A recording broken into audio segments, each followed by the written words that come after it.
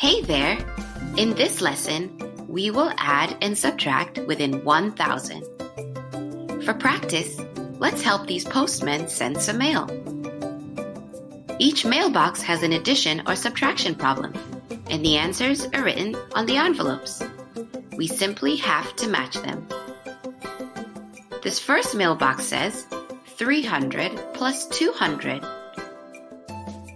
Notice that the ones and tens place are 0 for both numbers. This means we can simply add 3 plus 2, which is equal to 5. Then add back the 2 zeros so that we have 500. This envelope says 500, so let's drop it in the mailbox. The next mailbox says 600 minus 40. This time, notice that the ones place for both numbers is 0. That means we can simply subtract 60 minus 4, which is equal to 56. Then add back 1 0, making it 560. Looks like this envelope says 560, so let's drop it in the mailbox. We're down to our last mailbox. It says 428 plus 196.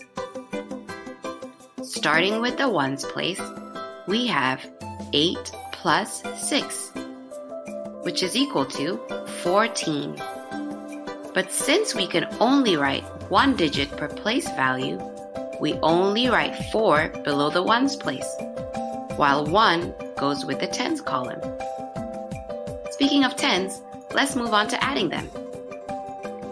1 plus 2 equals 3, and 3 plus 9 equals 12. Like before, we'll only write 2 below the tens and place 1 above the hundreds column. Lastly, let's add the hundreds.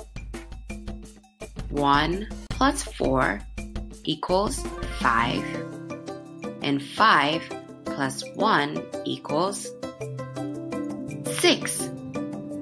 Therefore, 428 plus 196 equals 624. This envelope says 624, so let's drop it in the mailbox. Awesome! You did great! Let's recap what we learned from this practice. If the ones place value for both numbers is 0, skip it. Proceed with solving the other place values.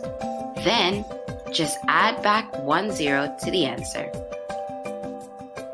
Similarly, if both the ones and tens places in the numbers are 0, skip the zeros and proceed with solving the hundreds place.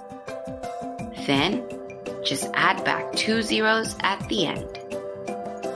In other cases, add one place value at a time, starting from the rightmost place value. I hope this helped you practice how to add and subtract within 1,000. See you next time! Bottle Learning is making math fun and motivating. Join the world of Bottle, customize your very own Bottle character, and begin solving math problems while playing interactive games. There's different types of games and tons of fun math skills, so the fun never stops. Visit bottlelearning.com, join thousands of other kids, and let's make learning fun together.